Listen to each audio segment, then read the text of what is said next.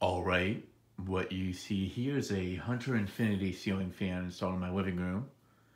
I figured I'd show it on a reverse setting because I actually never did show this, the Panama 2 and the Low Profile Plus on reverse when I installed them.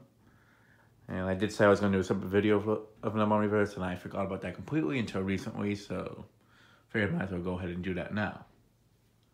This fan, out of the 4 installed in the upstairs level during the fall and winter time, probably gets used the least in the sense of like the combined hours and such. Oh, probably this and the bathroom dressing room are probably the 2 that get used the least. Though it really does depend how busy I am. If I'm really busy, like with work and schoolwork, then I'm not in the living room much. But the one that gets used the most is definitely the kitchen one. This one, probably then my bedroom one, and then this or the bathroom dressing room. But yeah, in the summertime, this one definitely gets used the most, without a question. This and the bedroom one. But yeah, definitely is holding up pretty well since I've installed it. It definitely goes pretty well with the living room setup. Hence the reason why I swapped out the bright brass one with the black one here.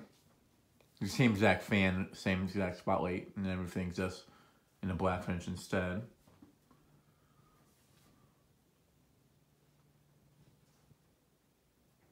I really just have always liked the black and rosewood combination.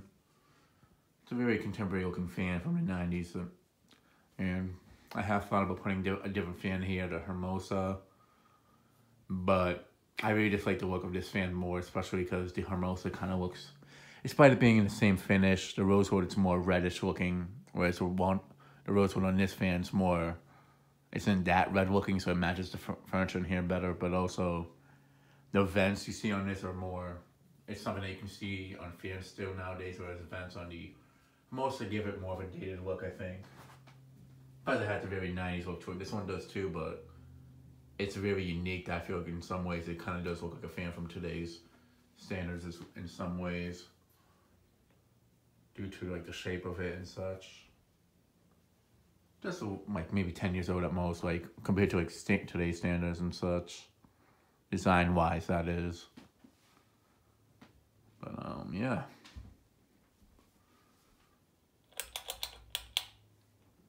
There's the light.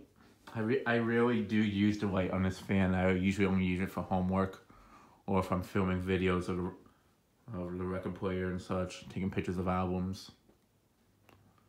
But I figure I just keep it on it just one for the looks and two for when I do need lighting. Also, I use it more for, I usually just use it for homework if I'm here at night. That way I don't light up the whole room. I can just point everything straight down. Or if I only just need one light in the corner, I'll use that. But I do also feel that spotlights look the best on Infinitis as well. Really complements the contemporary look. It also gives it more of an artistic look too, I think. So you see like in an art gallery.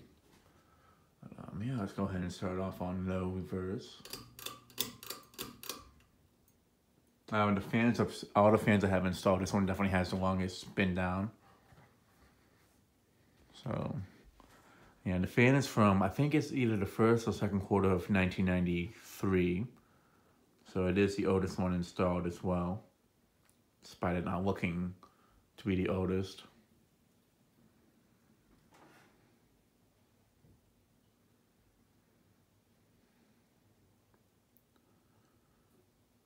But I mean, I could put the Hermosa here. It'd really be for the airflow. I'd put it up more, but I'm not really home much unless when it's hot out. Plus, we have the AC. I have the Hunter Rockefeller in the corner. And I do have another fan, the kitchen fan that I use with the AC as well. So this area stays pretty cool. Main reason why I had thought about taking this down is due to the blades warping and such. But that's actually the main reason why I don't want to put the Hermosa up, because the blades on that are new in the box. And since I live not even 10 minutes away from the ocean, not like a beach, but like this close to the ocean in general, I know it would cause them to warp more, and I really don't want those blades to warp. as battery as the other fans I've installed here have. So I'd rather just reserve those for when I move out of here and use them then.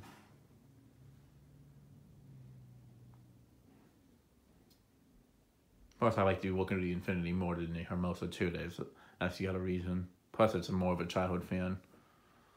Hermosa is kind of a childhood fan in the sense, like the design of it, but I have always liked Infinitis as a kid, so I figured I'd keep up the fan. That's more of a childhood one. Plus, it works well, moves a good enough amount of air for me. So, I know it was like starting to have issues when I would take it down for the other one, but I can fix this easily. Motor swap, switch housings, swap out the capacitors and all that with another Infiniti or something.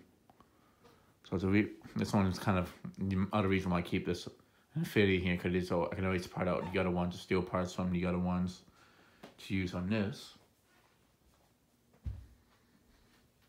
Whereas constant monitors are a little bit more complicated in some ways when it comes to repairing those parts, like the pull chains, reverse switches, and such.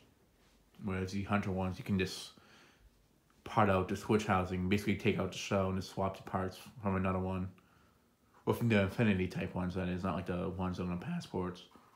Same thing with like the one in the low profile in the kitchen. It's kind of the same concept.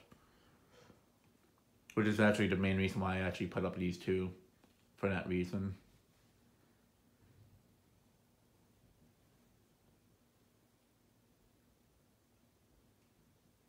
But also, it's just because I'd rather have a fan in the front area that's not as powerful as the bedroom one, which is the Panama 2. And my mom's afraid of fans that go extremely fast, like the Casablanca would, so that's the main reason why I don't have a Casablanca in the living room. But when I get my own place, or whenever she moves out, that would change, but the Infiniti does do a good enough job in the living room. Plus, I think it has more of a sleek design than the Hermosa, which is the main thing I want for the living room. Something that has a very nice, sleek, contemporary design.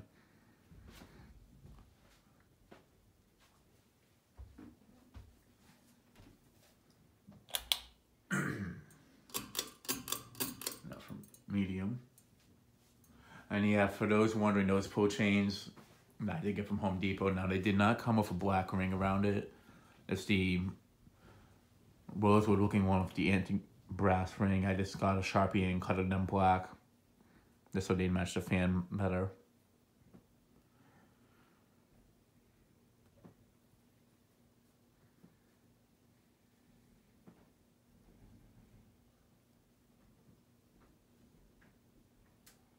But you know, if the Hermosa had like different vents on that, I'd consider putting it here. But it's really the vents I like on the Infiniti more. As a kid, I saw a lot more fans with these type of vents or spotlights compared to the Hermosa vents. That or standard Panama type vents too. But also, I figured I'd have something that the vents match kitchen fans, since both of this and the Infiniti, both of this and the Low Profile Plus had the same vents in a sense, so at least they kind of correlate in some ways. And it kind of makes them look not that much difference in the age as well, but even though this fan's basically 10 years older than the Low Profile in the kitchen. But also, I don't know, I just like the Infiniti in here very well. Living room's not that dated looking. If it was a little bit dated looking, more dated looking than it is and such, I'd consider the Hermosa. But it's just really, I'd rather save the Hermosa for when I get my own place and swap out this one to give it a break then. And I feel like my mom would definitely notice a difference when seeing the Hermosa going faster than this one. As it's already been up for almost 2 years now, so I think she would notice. Even though the finish is basically the same, she has kind of noticed some differences with fans, like when I swapped out parts on them and such. So I don't want to take the risk. I did tell her I wouldn't swap out any other ones until we moved out.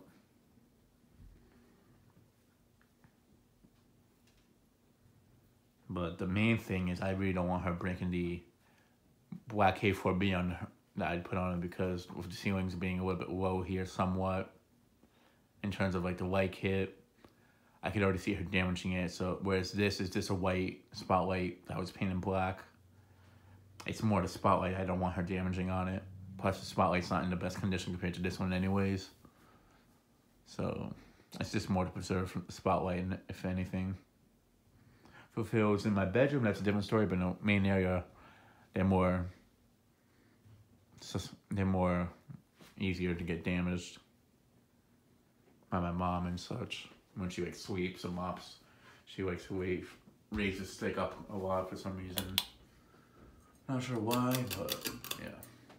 But, yeah, there it is on high speed. And also, I did forget to show there's the Hunter logo on that side there. But for some reason, more recently, the white kit has been moving a lot on its own if it's on the high speed. Whereas it didn't really, it would kind of shake around a little bit, but now it's been turning on its own. Whereas it didn't do that before. One thing is because the blades are warping more, so it makes it kind of try to wobble a bit. Hence why the white kit will move like this.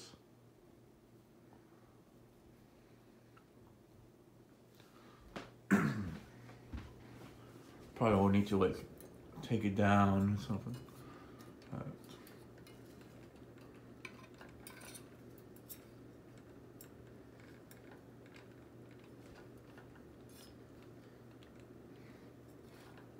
Just want to see if I can get it away so it doesn't move. Should be fine like that. Might have to just get 2 small screws and screw it into the holes on the switch housing.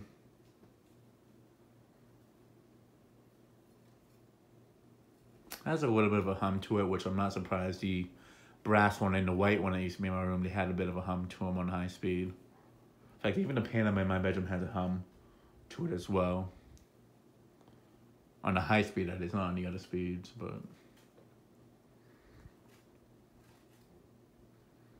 it's nothing noticeable though. But yeah, definitely moves a lot of it on reverse.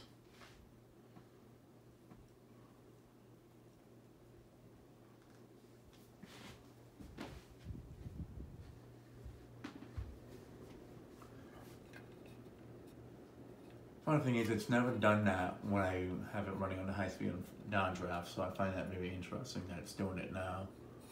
That's on reverse. Yeah.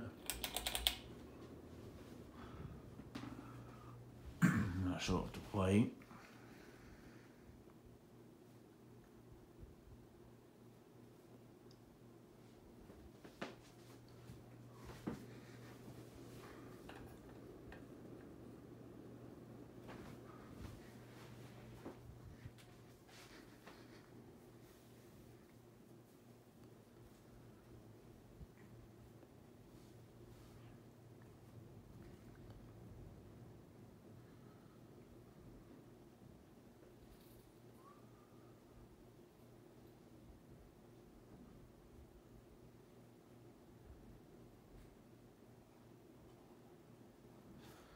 Alright, let me go ahead and shut it off. I'm just going to kill the power to it by the switch instead of going there to shut it off.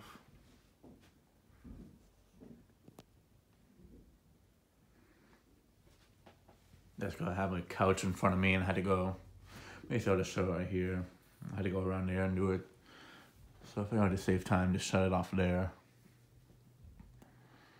Yeah, spin down on this is at least a good few minutes. The brass Infiniti just didn't have that long of a spin down, neither did the white one. However, this one's bearings are somewhat noisy. It's making that like ticking sound that some Hunter fans can make over time. There's some more in the low speed and medium, if anything. High speed, you don't even hear it due to the air movement. But it's in the living room, so I don't really mind it much. If it was in the bedroom, that'd be a different story. I could always just swap it out with another Infiniti motor, so it wouldn't make that sound. But the bearings in this one definitely seem to be in the best condition out of all of them, so doesn't really, so kind of difficult situation there in a sense.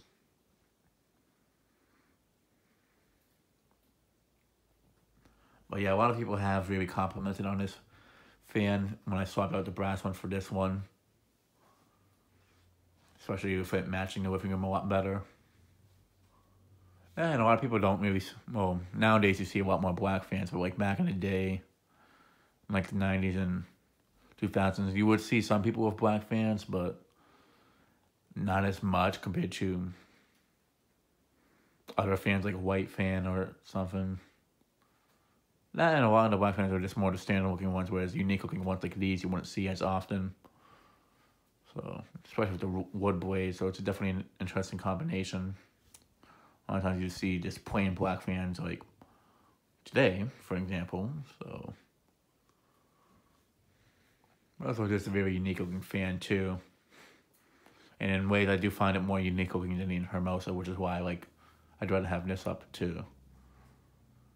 Despite it not being as powerful.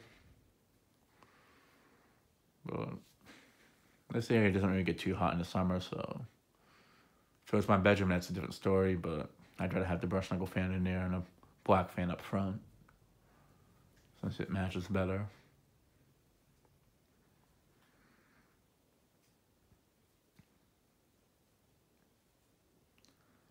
And yeah, and that'll be it for this video. Thanks for watching. Hope you enjoyed, and stay tuned for more videos to come.